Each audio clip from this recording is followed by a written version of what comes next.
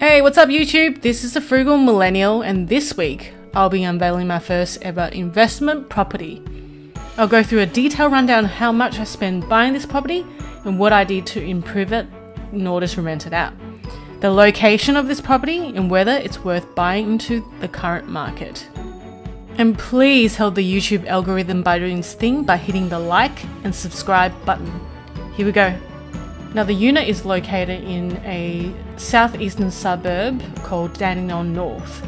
It was ranked as the top 20 real estate growth suburb in Melbourne by Real Estate Institute of Victoria in 2014.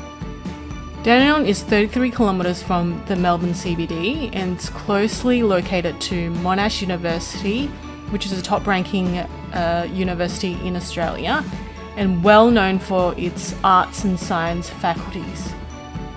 Between the years of 2005 to 2014, the local government was pouring over $99 million in improving the local infrastructure of Dandenong. This included spending $13 million on drum theatre. Over $20 million was injected into improving and upgrading the Dandenong produce market. Over $50 million was put into municipal building projects. And over $2 million was put into improving local streetscapes.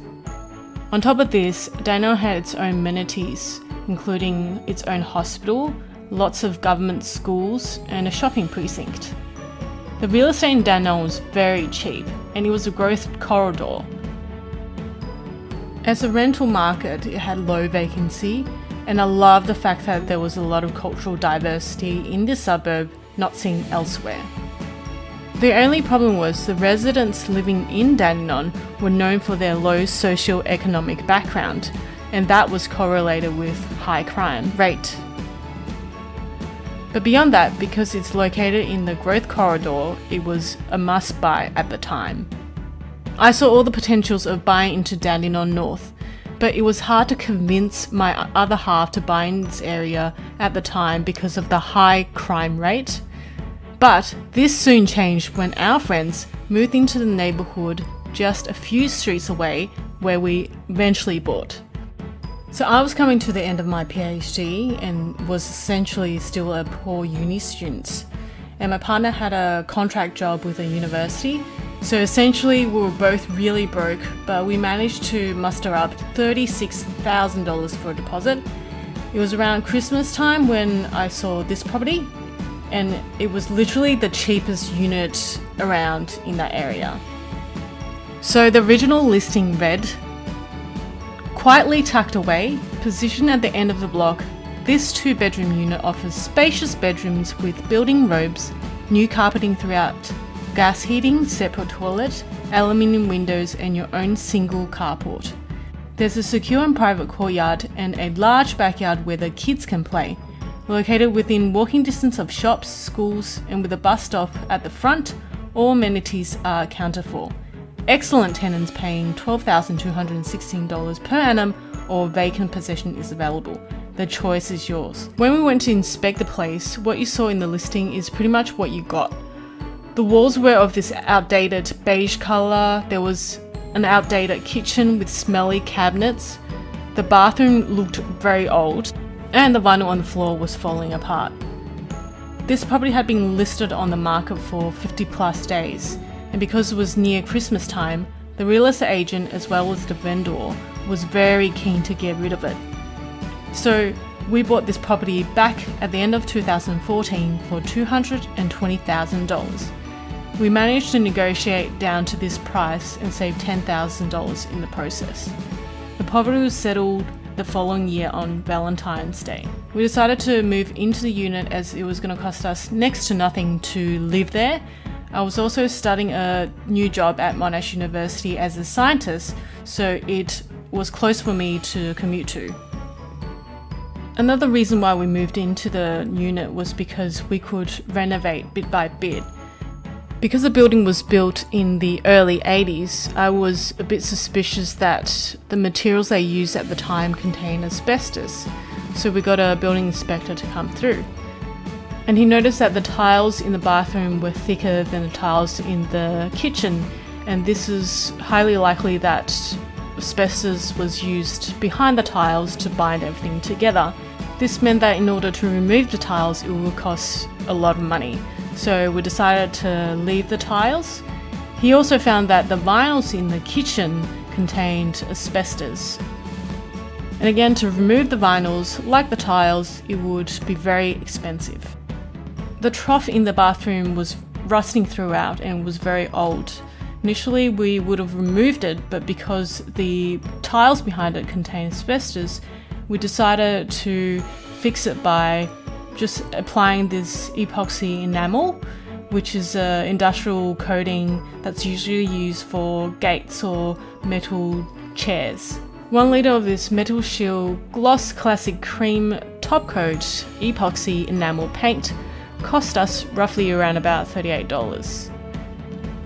This paint doesn't require any primer, so once you've prepared your surface, you can apply this straight away.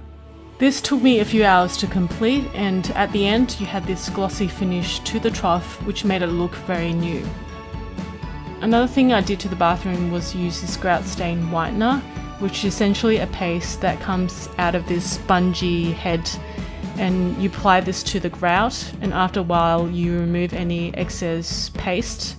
What this does is essentially whitens the discolored grout and it brings out the tiles, making it look newer. So I did this one morning in a few hours, and it only cost me about $13.50.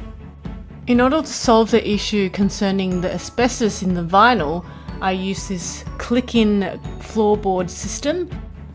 This was to just cover any place that had the vinyls, including the kitchen, bathroom and toilet.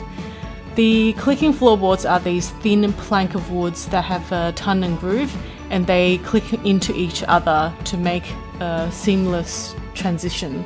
They come in various widths, and some of them are made to look like wood, but it's actually made from vinyl. Some are actually wood and some are made from bamboo, and the price ranges depending on the quality that you choose and the thickness that you choose. The one that I purchased was 7mm in width, and it was from a warehouse nearby my house, and it was on special for $400 to cover kitchen, bathroom and toilet.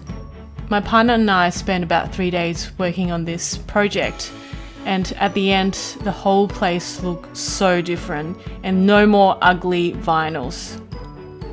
This is a before picture of the bathroom. You can see that the trough is a bit rusted, the tiles look a bit drab, and the floor is actually covered in carpet. And this is an after photo of the bathroom.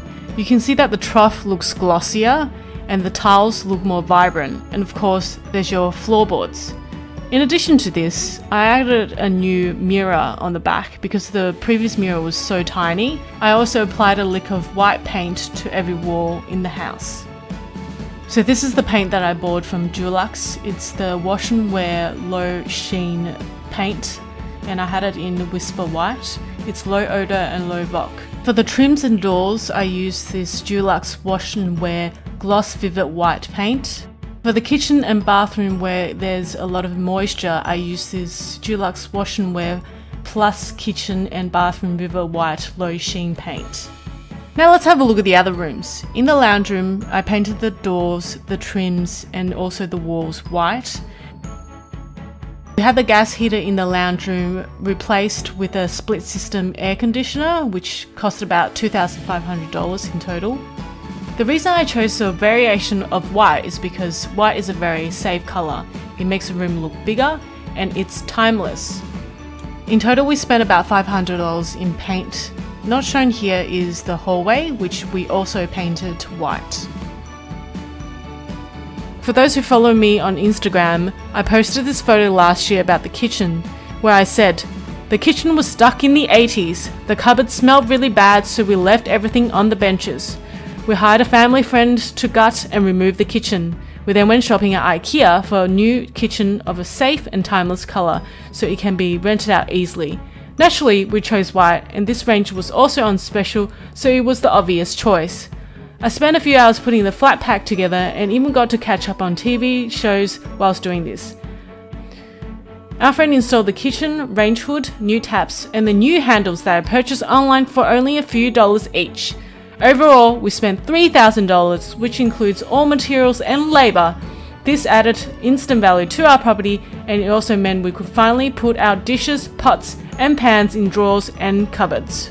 Next, we did some landscaping by replacing the lawn in the backyard with a gravel outdoor lounging area and a border where I planted some natives. This was a few weekends' work to dig out the soil, lay the weed-proof mat, add the gravel and tan bark. In total, this cost us around about $500. Just looking at the overall expenditure, we spent in total $7,100, and majority of that we did ourselves. Now let's look at the return on investment, or the ROI. We bought the place for $220,000. We spent, as I mentioned, $7,100 on renovations. The bank then reappraised the property and reevaluated it to be $400,000, giving us a capital gain of $163,700. This is a return on investment of 74.41%. Once I got a new job on the other side of town, we moved, and now it's renting at $310 a week. Only a year ago, my partner and I had refinanced the place in order to get more money out to buy other properties. Now finally, before I go, I want to give you my 2 cents worth of whether it's worthwhile buying into this area in the current climate. Dandenong North has seen unprecedented growth in the last few years. From 2018 to 19, you see a slight dip in the market due to regulatory changes on banks and overseas investors. Added to this is the current climate, that is the illness, which might dampen the market a little, and there's evidence that we haven't seen the worst of a market collapse. There's also a growing trend around the world, and not just in Australia, of people wanting a sea or tree change. Because of all these factors, I will be holding on to my money at the moment and waiting to see what is going to happen in the next 6 months. If it dips, then we'll buy into the market. But one thing's for sure, I'm not in a rush to sell this property just yet. Just before I go, I should mention that I'm not a financial advisor.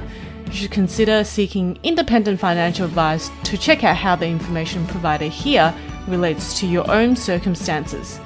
If you want to follow me on social, you can find me on the handle The Frugal Saver. Thanks for watching!